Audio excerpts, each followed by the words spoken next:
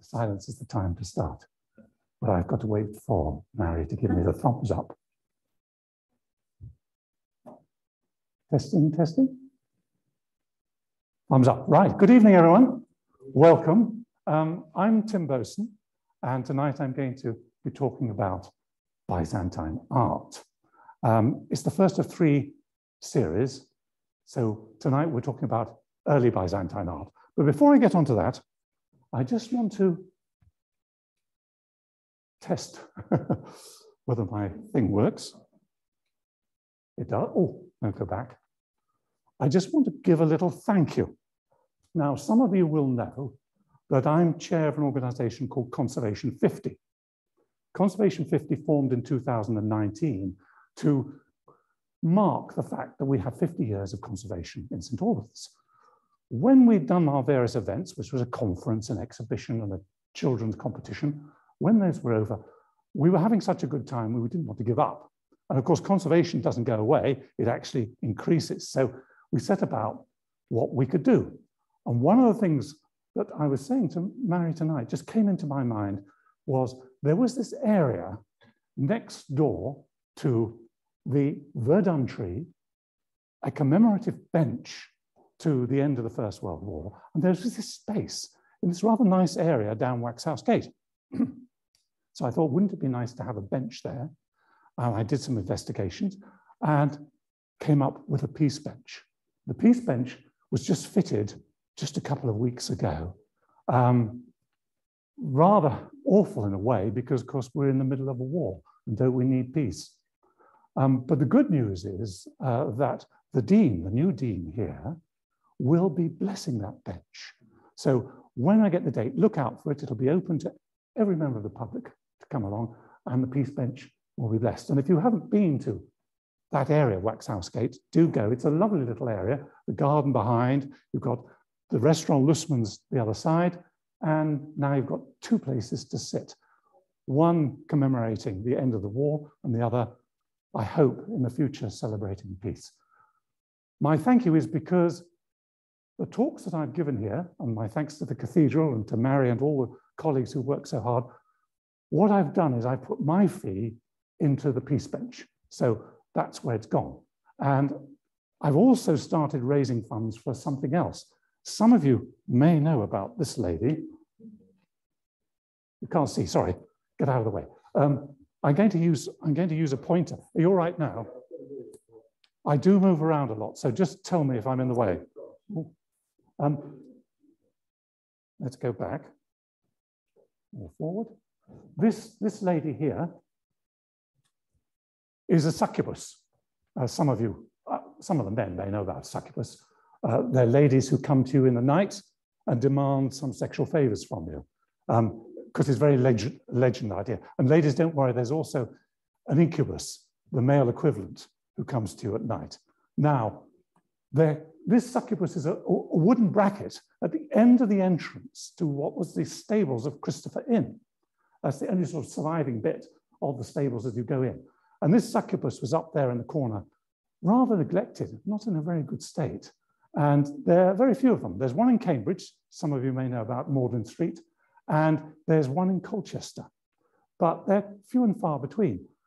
This succubus got a bad reputation in the 19th century because the landlord of the Christopher Inn was twice prosecuted in the courts, we have the records, for keeping a bawdy house. So this symbol might have indicated something else, as well as protection for the male sleeper. It may have offered some entertainment for a male sleeper. Anyway, she's a rare lady. She's not been very well looked after. She is owned by the council, and they have given me permission to have her conserved. So I raised some funds, and again, if you gave money, thank you very much. And if you didn't give money, you can still give money because when the report comes through, obviously, then the conservation will have to start. She does need looking after. She was overpainted at some point, and the paint is cracked and the damp has got in. So poor lady is not in a happy condition, and we need to sort her out. Anyway, that was my little thank you to all of those who've contributed. Now we get down to the serious business. Byzantine art. Some of you will know about Byzantium Empire. It's a made-up name because it didn't really exist. It was the Roman Empire East Roman Empire, and the people who lived in it call themselves Romaio. They were Romans. They thought of themselves as Romans, but as we shall see, the culture that developed in the Eastern Roman Empire was really a Greek culture. And so it was rather more Hellenized, more Greek than it was Westernized, and it embodied that Greek culture right the way through its existence. And of course it existed, as we shall see now, from basically 330 right the way down to 1453, conquest by Mehmed II of Constantinople.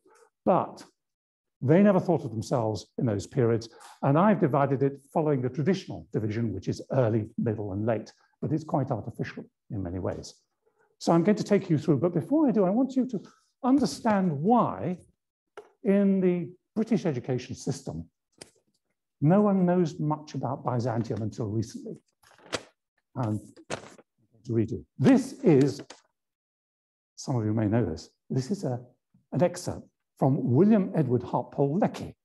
William Hartpole Lecky was a moral historian, and he wrote The History of European Morals from Augustus to Charlemagne, 1869. Right. The Byzantine Empire was preeminently the age of treachery. Its vices were the vices of men who had ceased to be brave without learning to be virtuous, without patriotism, without the fruition or desire of liberty, after the first paroxysms of religious agitation, without genius or intellectual activity, slaves and willing slaves in both their actions and their thoughts, immersed in sensuality and in the most frivolous pleasures. The people only emerged from their listlessness when some theological subtlety or some rivalry at the chariot races stimulated them into frantic riots. The history of the empire is a monotonous story of the intrigues of priests, gets worse, women, eunuchs, of poisonings, of conspiracies, of uniform ingratitude, of perpetual fratricides.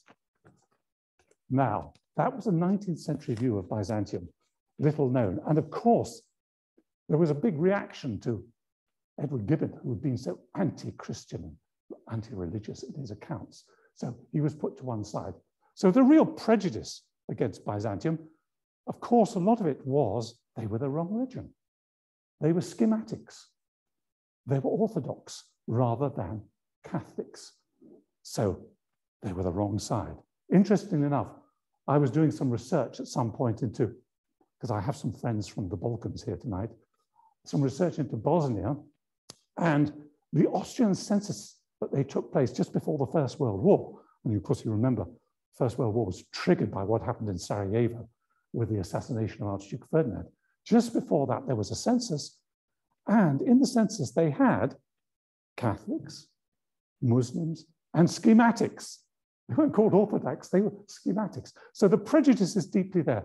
And to understand about Byzantium was actually quite tricky. It wasn't in the normal siblings. Roman Empire, that was good, but it stopped. We didn't even get much into the 3rd century because things started going downhill.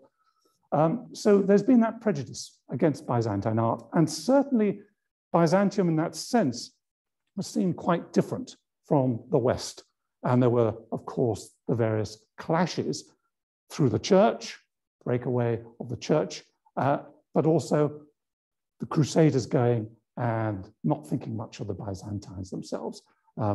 People like Bohemond, who set up his kingdom in Antioch, very rude about the Byzantines, and the Western chroniclers don't like them much. Too devious, too Greek, and so on. So that's the prejudice we have to work against. But when we come to the Byzantine art, we'll see that actually it offers something quite glorious, something very colorful, something quite mystical and quite magical, very different from the classical Renaissance traditions, which have tended to dominate art ever since the 16th century. So that's what we'll come on to. Now, tonight, this is a bit of nostalgia for me tonight, because, and I was saying earlier to an old colleague of mine, Valerie, I used to teach Byzantine art at Queen's University in Belfast. Now, I wasn't a regular member of the Queen's staff. I was invited in by my friend who happened to run the Byzantine Centre, and they had no art historian. So I would go across, always the winter term, during the Troubles. You can imagine what it was like. But we lived in South Belfast. Every night I had to suffer Bushmills being poured down my throat. Now, some of you will know what Bushmills is, famous Northern Irish whiskey, and couldn't get to bed until 2 o'clock because it was like that need from someone outside to come in. So I just have very pleasant, slightly hazy memories of teaching Byzantine art in Belfast. So you're going to get roughly that, except of course, when I was teaching it, it was old slides, it wasn't digital, and lots of things have happened since then. So, but for me, this is a nostalgic trip. Right, on we go. We start with Constantine the Great. And Constantine, in a sense, is the beginning, and some historians, of course, think he's the beginning of the Christianization of the world. He's the beginning of the Byzantine Empire, though, of course, he didn't know that. Constantine, well, let's look at him in terms of the art we've got here. And I'm not sure if you can see with that. I might use a physical pointer because that might be easier for you to actually see it. This is Constantine. Here he is, now in the National Museum.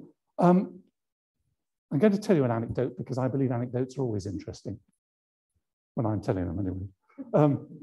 Years and years ago, I did an exhibition, a Byzantine exhibition. And it made quite a splash, actually, because there hadn't been many Byzantine exhibitions. And most of the material was borrowed either from the British Museum or the Victorian Albert or from private collectors. But I was passing the Yugoslav tourist office in Regent Street. Some of you may remember that. Oh, go back, sorry. Pressed that by accident. And in the window was Constantine. Not the original, I'm afraid. Anyway, I went in and said, can I borrow your head of Constantine? Because it would just be a nice opening to this exhibition. And so they lent me the head of Constantine. I did give it back, sadly. If I'd known what was going to happen, I'd have held on to it. But there he is. Now compare him to Augustus, the founder, you might say, of the Roman Empire. Augustus, the first Roman emperor. Here is a wonderful bronze head, which is in the British Museum. Good story to this, found in northern Sudan, in Merowe. We don't know, but we think probably there was a raid on southern Egypt where the cataracts were. We know from one of our sources, Strabo, that there was a sculpture there. We think they probably headhunted, took the head back as a trophy, and there it ends up in northern Sudan. But there he is, lovely bronze, slightly starry eyes, but very nice. But this is the classical form. Here he is looking young, perfect proportions, and so on. Just look at the comparison. What's Constantine doing? He's looking at us, staring us out, and slightly distorted, particularly those things they, again and again, you'll find, if you want to make someone look very exceptional, show the whites of their eyes underneath. And that's abnormal. Anybody here got that particular condition? No, good, I'm safe then. So we're already seeing something which is engaging us in a way which is not supposed to be realistic. This is what we would call hieratic art after the hieroglyphs. It's about a message to us. I'm watching you, I'm in charge. Be careful. And this is, of course, what was happening at what we call the late antique period. Some of you may have been to my pagan to Christian talk, where we talked about how the style started to change. So there's Constantine in that comparison. Interestingly, in terms of his religious conversion too, he was a practical man in all sorts of ways. And if you look here, this wonderful gold medallion, well, it's 9 pieces of the standard gold coin, the solidus, 9 pieces of them. You will see that behind him is a figure. This says, by the way, victorious Constantine Max and Augustus DD. So the figure behind is a pagan god, Sol Invictus. And we know that he was very interested in Sol Invictus, Constantine, before he shifted his loyalty to Christianity.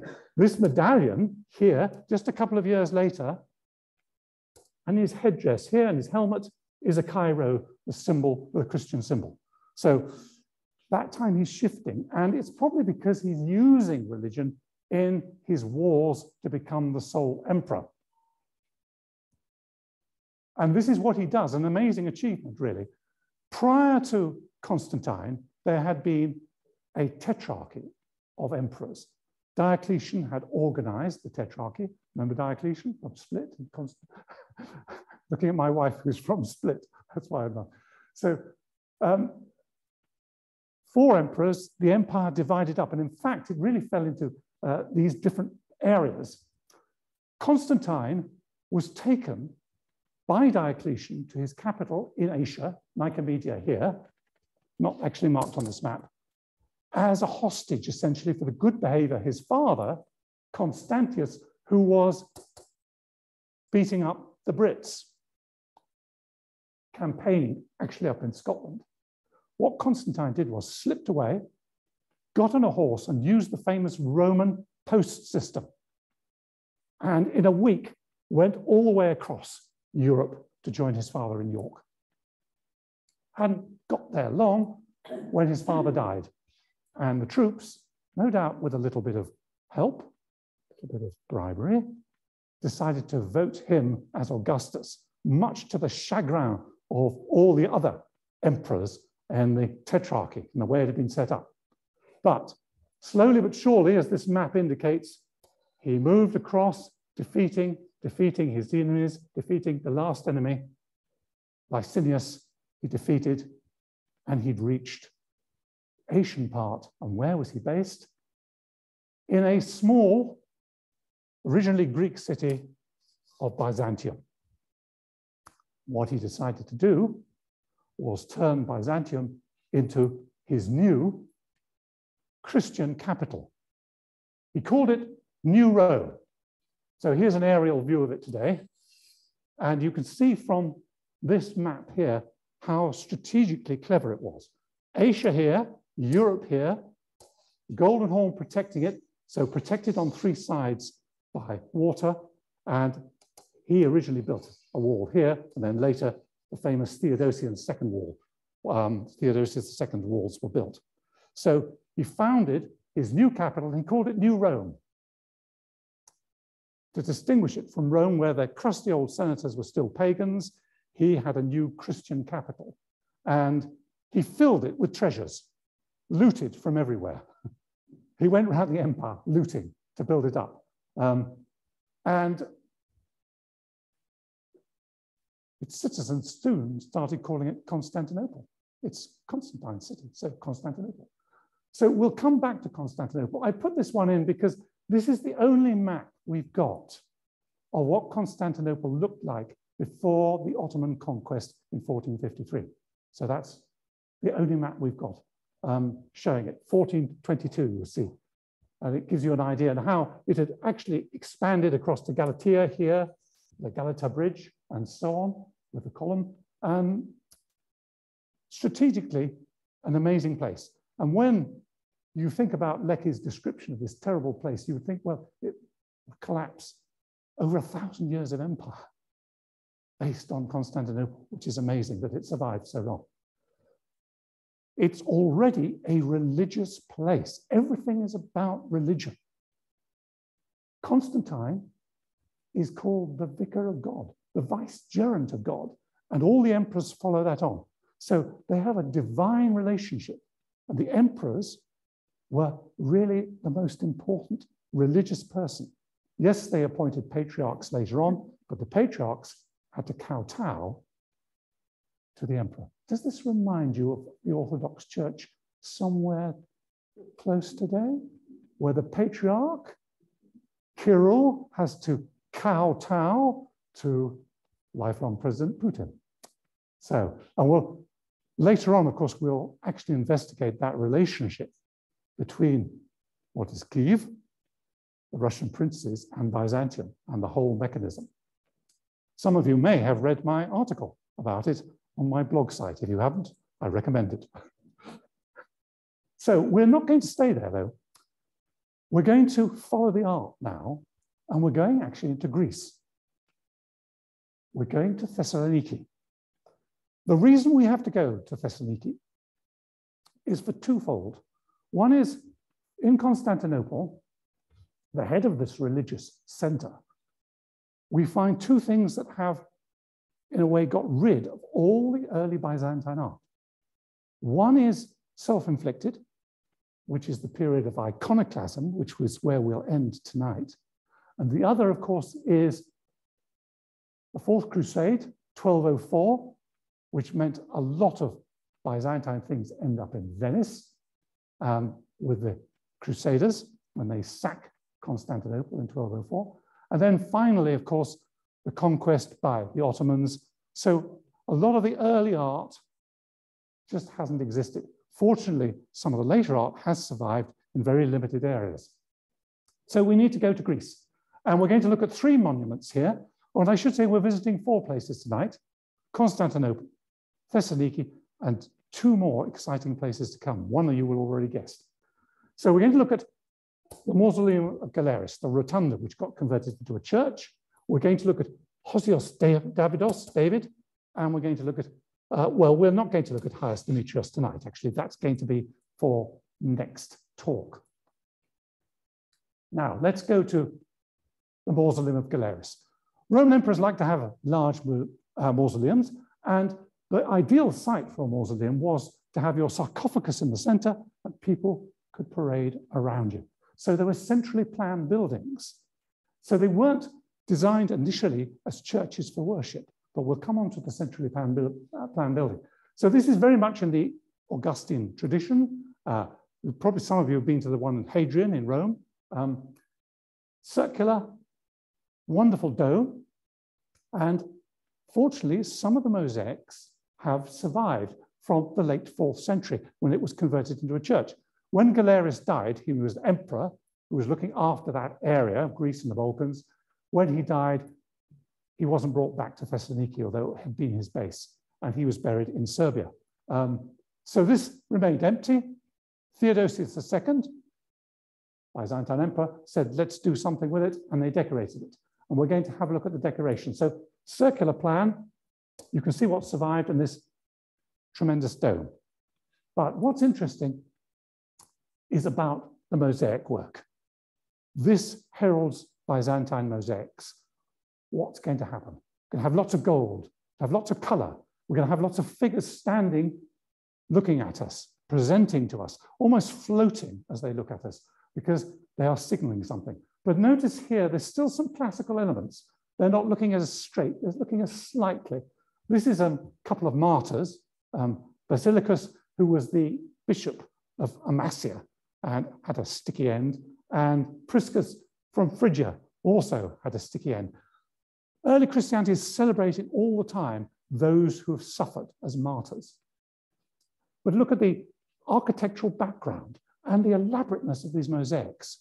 Now, this is following a Roman tradition. Some of you will probably have been to Pompeii, and you will have seen some of the frescoes there that have survived.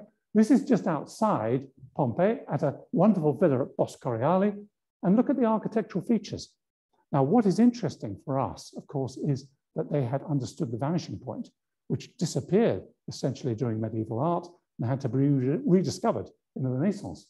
So this is a classical backdrop, very typical of what you find in Roman rooms, the idea of the architecture behind giving you the screen. So if we go back, you can see you've got the same idea, except here, of course, we have a dove, a Christian symbol, but the rest is very similar to the idea of the architectural background, framing the person. And if you look at the mosaics themselves, how wonderfully colorific they are. And notice what I was saying about the eyes again, the whites of the eyes, much more soft, classical head we're getting than we will get later on as Byzantium becomes stricter and more frontal. But look at these lovely decorations. It's animals and fruit and so on. All these gold mosaics, the little pieces you probably know called tessera, little 4, just literally meaning 4 sides. So this is still holding on to quite a lot of the classical tradition as it moves into Byzantine art. And very similar, if we go up to Hosios David, 5th century, a little church, which was part of the Lotomos monastery. And what's interesting about this is the apse mosaic here. We'll have a look at that in detail. Here, of course, we have the iconostasis screening off the sacrum from the rest of the church. And you can see it's only a little tiny little church, with this little bit added later. But the mosaic is quite stunning. I don't know how well you can see the colors with this light, but it's very soft but vibrant colors. And what it shows is a theophany. This is, and I'll read this out in case you can't see it back there, a great cloud with fire flashing forth continually and a bright light around it, and in its midst something in glowing metal. In the midst of the fire, strange beasts with 4 wings and 4 faces, a series of sparkling wheels, an expanse above the creatures, stretched out wings, and a throne occupied by a fiery human form. Well, this is, of course, from Ezekiel, but actually what we've got is this converted to the Christian revelation of Christ. So you've got the 4 animals now representing the evangelists. So you've got Mark down here, and you can probably see him with his Gospels there. You've got Matthew up here, the human head. You've got Luke down here, and you've got John there. So there they all are, holding their Gospels. And here over here is Ezekiel looking horrified. We'll look at him in detail in a moment. And over here you've got Habakkuk. Now look at the Jesus figure. Dressed in purple, like an emperor, young, beardless, hailing us, riding on that rainbow coming through the clouds. So this is what the monks would see at each service, Jesus coming to them. And if we look at a close-up of the mosaic, you can see here's Ezekiel, almost hands in horror, a beautifully composed mosaic with a sort of sketchy land behind. And through the early Byzantine period, the mosaicists still ground their human figures. As we move further forward into the Middle Byzantine period, they're not grounded at all. It's as if they're totally floating. Now, I just wanted to show you this, how the empire waxes and wanes, because we're going to see a bit of waxing in a minute. Waning again. I'll let it run through so you can get a sense of it. But it gives you that huge time span, massive time span, and the empire generally shrinking, but sometimes expanding. A constant battle of survival. Mainly, of course, against the forces of the East, Islam, and the empires. So this is just after Constantine, but as we move forward, this is the one we want to look at, because it's the time of Justinian I. And Justinian, great emperor, Justinian the Great, expands the empire, bringing back some of the Western areas, some of the Western provinces back into his control. So essentially he starts off with this bit here, and he brings back North Africa, he brings back a little tiny bit of Spain, and very importantly, he brings back Italy into the empire, into the Roman Empire. And of course, you can tell where we're going to go now, and we're going to spend quite a bit of time there, Ravenna. Ravenna was founded as an important strategic port by the Emperor Honorius, a Western emperor, when Rome had really lost its significance and wasn't near the frontiers and had been sacked a couple of times, first by the Goths and then by the Vandals. So 410 and 450. So when he brings back Italy into the empire, he wants somewhere where there's a good port, where there's good communication between Italy and Constantinople. And he chooses Ravenna because it's also near the frontier here to deal with the Germans, the Goths, and in particular, of course, building up at that time the Lombards, who eventually, in the end, take over Italy. Now, He does a lot in Constantinople. And one of the most famous things he does, which I'm sure you all know about, we're going to look at some point, is the church or cathedral of St. Sophia. And he has a very tricky moment. It's not plain sailing for Justinian.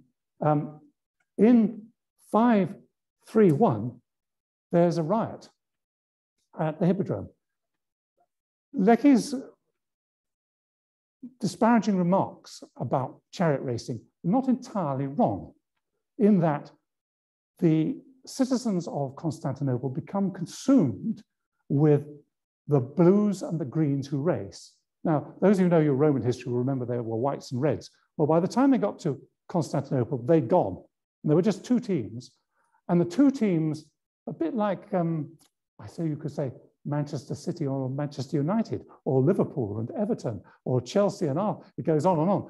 They represent two opposing forces, often politically as well. One on the side of the emperor, the one against. You have to remember emperors in Rome were not hereditary.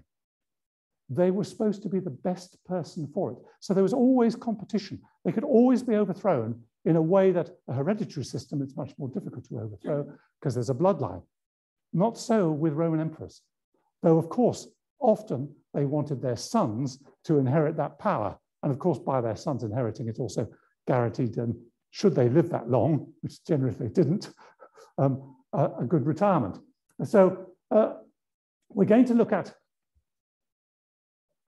St. Sophia, and we're going to look at the palace next door to the Hippodrome where the riot broke out, because the two were linked. And there are some surviving mosaics from the palace.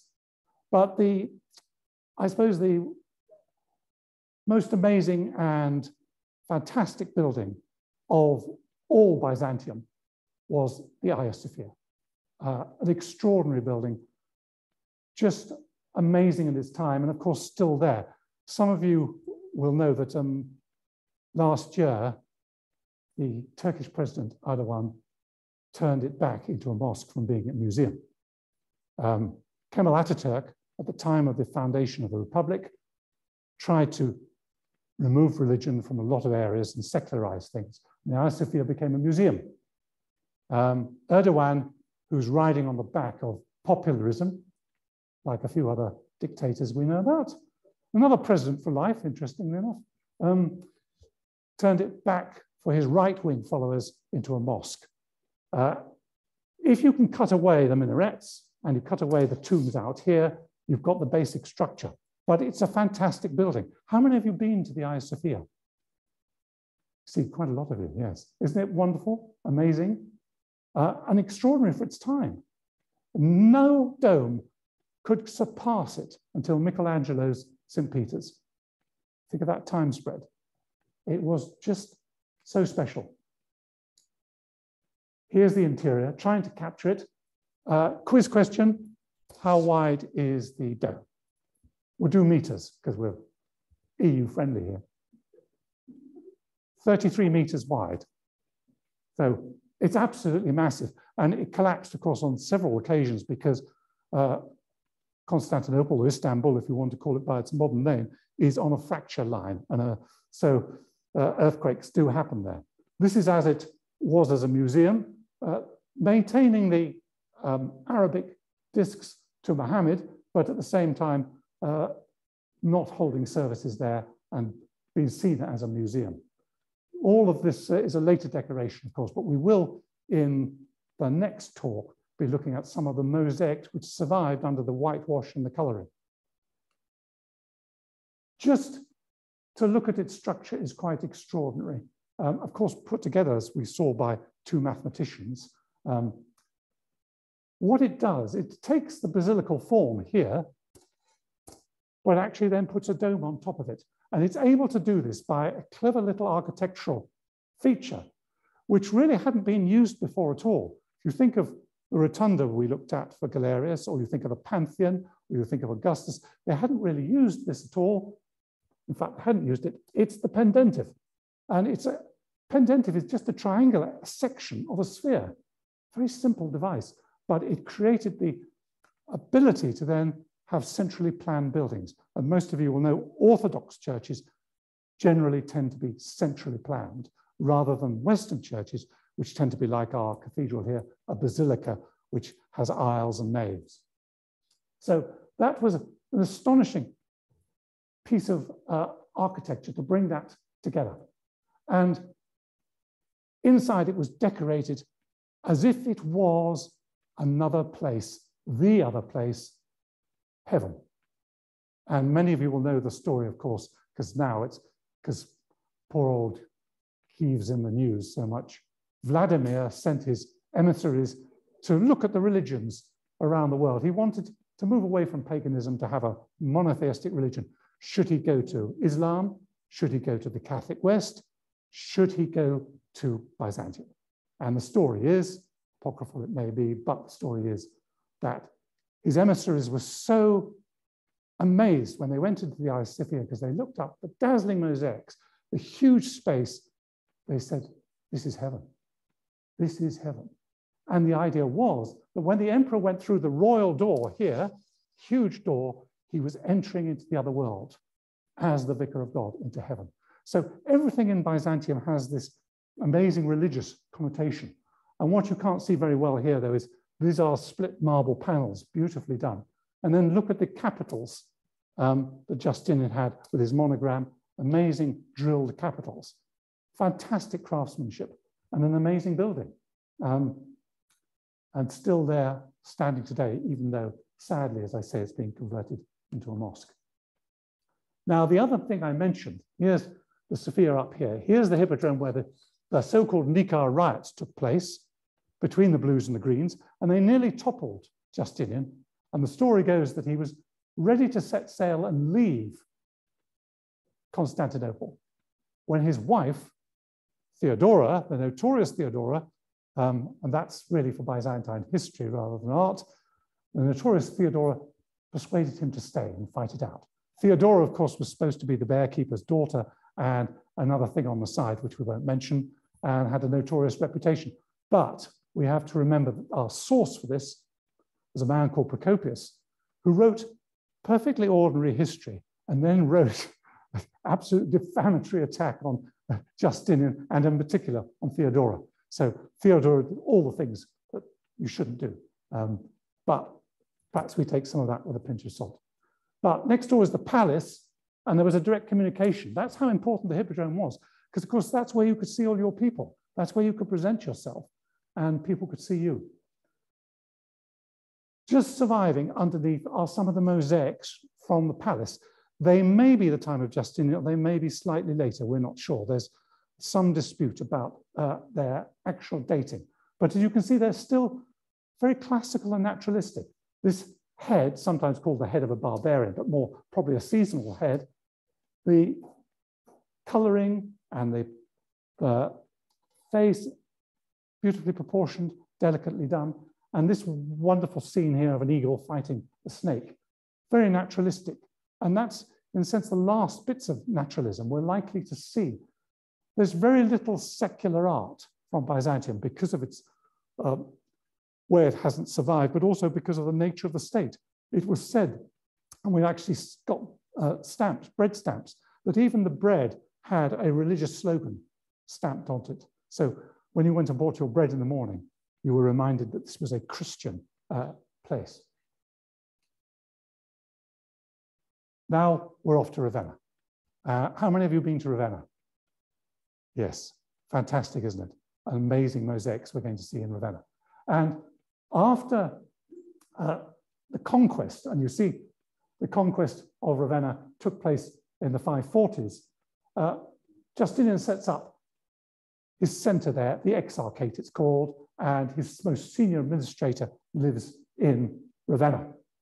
Ravenna was, it's not quite clear today that there is a very important port here, but the sea came much closer in. So it was right on the sea in the ancient times. So it was a really important port. And of course, later on, we think of how when the Lombards came, of course, the citizens retreated up into Venice, where they had the protection of the lagoon. So this is Ravenna.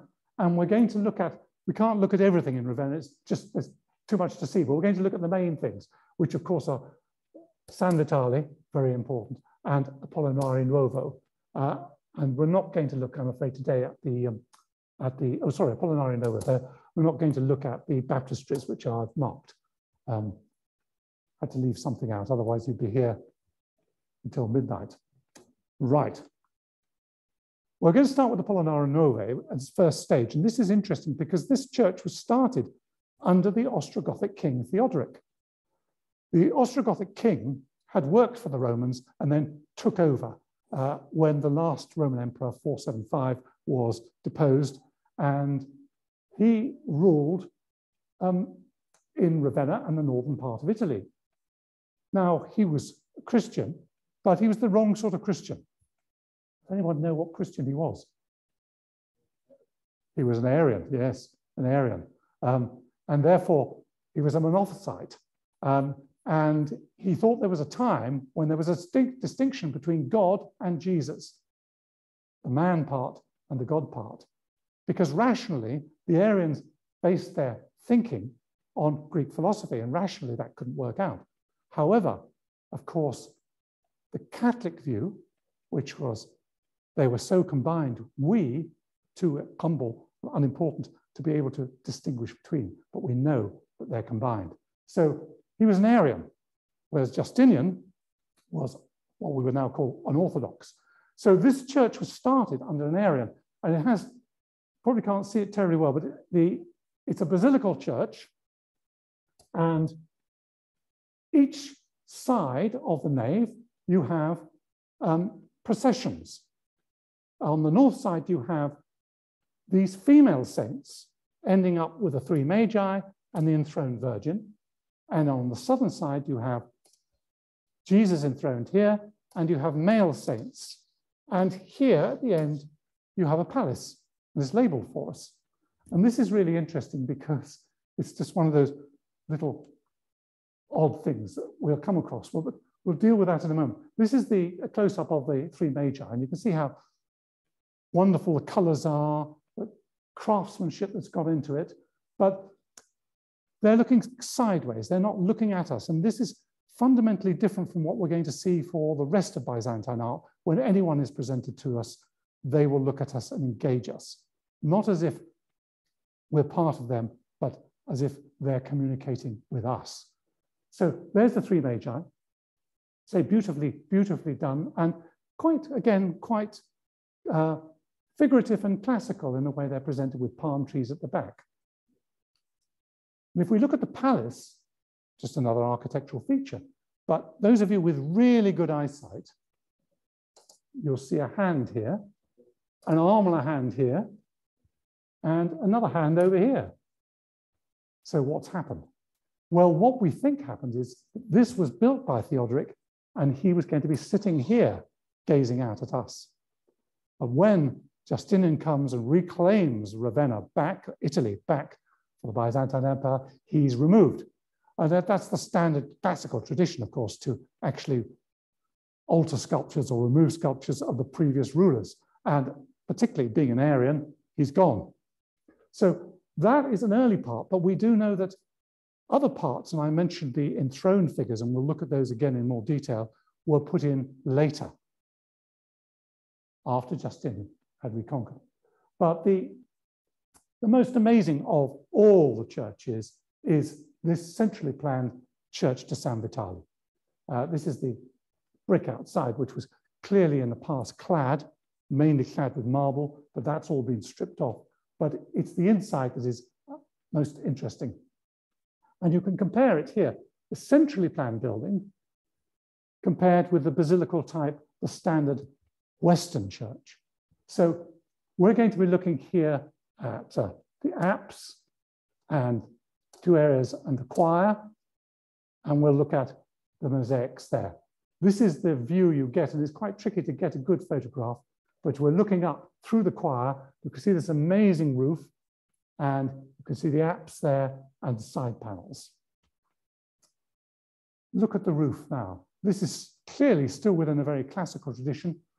Masses of vegetation curling around, and in the center, the Lamb of God held up by four we presume, archangels holding him up. Astonishing piece of craftsmanship. But you see how all this floral decoration, the peacocks, how that's within the tradition.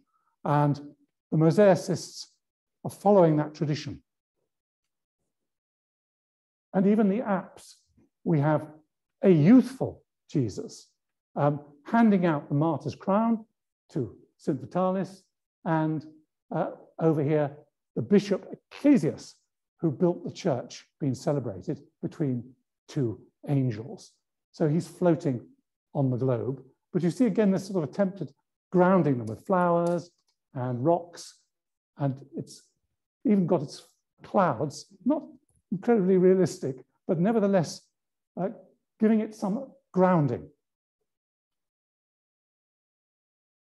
And if we compare this youthful Jesus in the apse there, and then we compare it to the Jesus in San Apollinare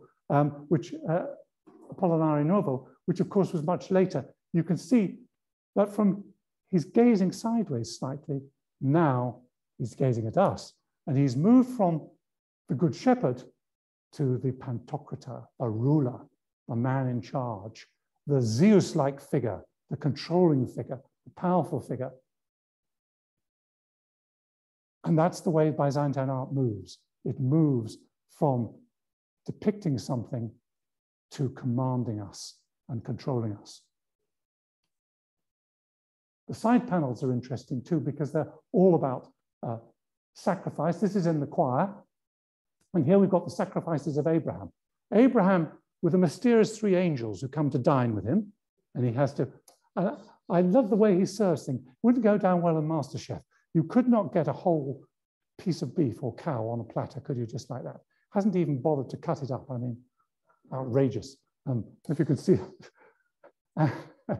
And over here, of course, the sacrifice of Isaac and the hand of God stopping it. But it's still quite naturalistic. And I love the way that we've got a tree, little plants, we've got little birds. It's nature's there. Not, as I say, totally realistic, but nevertheless giving us that sort of feeling. And then up above, we've got Jeremiah. The other side, we have Moses and Isaiah. And we have, again, the theme of sacrifice. Abel sacrificing, and Melchizedek giving his offering to God out of the Old, both out of the Old Testament. So these are panels to teach us. And one of the things that Byzantine art does as well, it's didactic as well as being authoritative. So it's communicating with us about what happened, in this case, the Old Testament, but often it can be about the New Testament and miracles. It's telling us as parishioners, as citizens, this is what happened. But at the same time, it wants to stamp authority on us. The archway has some authority of Christ right at the apex, and then all the saints from Peter down. And you can see the quality of the mosaics. Again, this is Andreas, and you can see the quality of the mosaics. But again, notice the staring eyes, they're confronting us. And then it becomes even more powerful. And you'll remember this panel in the apse. Here is the emperor himself. We are being confronted by him, and he's looking at us. He is actually processing, of course, with the bread for the communion. And he's been led, and this is really interesting in how you convey authority within works of art. At the front are the church people. Maximianus, the bishop at that time, so it's later than Ecclesias, who's died. This mosaic is later, and you can tell that it's later in terms of the authority. The two archdeacons, this mysterious figure at the back, who is probably the donor, John Argentarius, though we can't be certain. But look, although Maximian is in front with his feet, who's in front here with his purple boots, a sign of being an emperor, purple cloak, gold, his crown, and the halo. So he's got all the religious paraphernalia, all the symbols of power he's presenting to us. This is the emperor. And next door to him, we think, though again we can't be certain, These are his two generals, Belisarius and Narses. And the Gothic bodyguard was in the tradition of the Byzantine emperors to have their bodyguards from another ethnic group as protection. And just in the same way that was carried on, of course, by the Ottoman sultans, when they had Christian youths converted to Islam as the Janissaries. This is a way of getting, because they don't have loyalty to another member of the family or another clique within the ruling group. So get someone from outside. And of course, the Athenians, they had Thracians as their policemen. So that was the idea. You have someone different to control. So there's the Goths with their lovely headdresses, their necklaces and their Cairo on their shield show that they've been converted, their spears. It's a very authoritative piece. He's commanding us, gazing at us intently. And the other side, of course, is Theodora. There she is in all her richness, gazing out at us, wonderful crown with all the pearls, literally dripping. And she has a purple cloak with the three magi, repeating that scene of the magi bringing their gifts, as if she is Mary, getting the gifts. Extraordinary conceit, isn't it? And her wonderful ladies in waiting, all richly apparelled, amazing. And an administrator, possibly even a palace eunuch, showing her the way with a little fountain. These are pieces that symbolize that transition, I think. And it's always tricky because it is a process rather than a complete cutoff. But this is now truly Byzantine art. This is what it's about, engagement with us. And I wanted to put this back from Apollinare Novo because this is probably after around 561. This is the way the Virgin is presented to us. Theotokos, she's bearing Jesus, the baby who is not a baby, but a young miniature adult, because you can't show God as a helpless baby. Babies are helpless, screaming and bawling and awful. So we have to have a baby that's already got huge authority, even though quite small. And in purple, again, like an empress enthroned. There's a great emphasis on power, cumulative power being presented to us. And of course, this is an image that we are very familiar with. And I'm going to take us now, the last part of our journey, down into what is now Egypt, into Sinai, down to the monastery of St. Catherine. And why we're going there is because we want to just look at the iconic element. If you go back, this is like an icon, something we communicate through. And icons become a crucial part of Orthodox worship. However, as I mentioned earlier, in the 8th century, there is a movement against them, quite a puritanical movement, probably influenced by Islam, when it's thought that there should be no images of gods or saints or anything, no images of Jesus, no images of Mary, they should be gone. And it becomes a political movement, but a lot of destruction takes place. So the icons from this early period all disappear, get destroyed. But this monastery, way down here in Sinai, in the middle of the desert, supposedly where Moses was when he saw the burning bush, this is left in peace and isolated. And so we have some icons and manuscripts from St. Catherine's, which give us an idea of what things were like in this early Byzantine period. Here's the monastery, and you can see it. It has got a little water bit here, but it's pretty rough in the Sinai. Anyone been there? You have. How was it? The only trouble was it was east from the Orthodox calendar. Oh, but still, you wear that.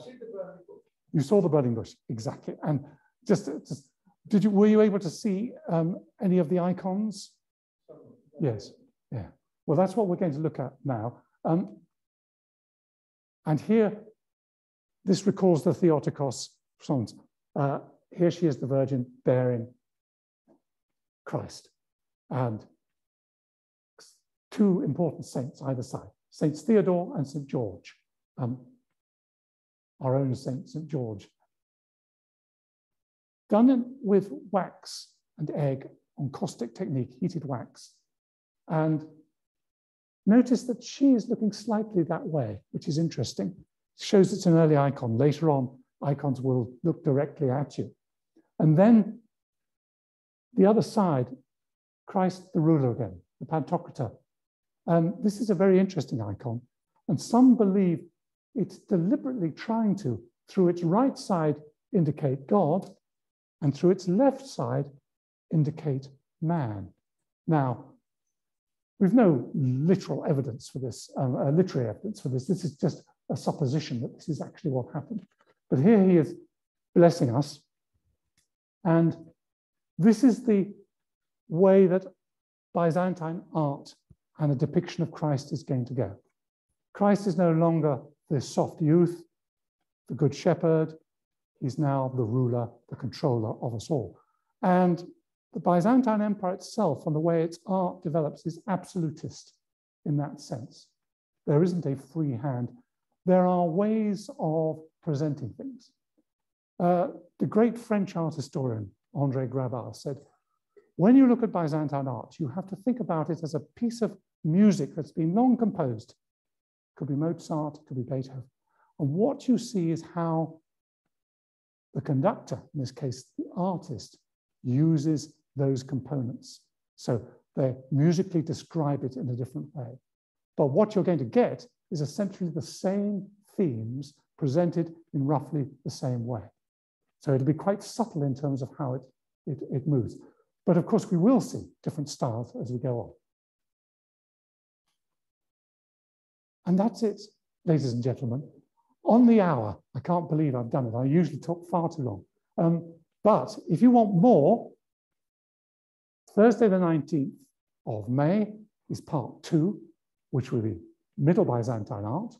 And then on the 9th of June, we're going to the late period, post 1204, and what happens to Byzantium then. Thank you very much.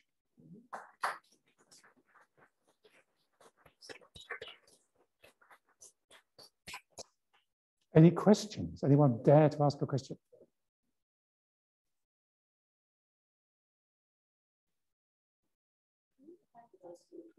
I spent some time in Córdoba, in southern Spain.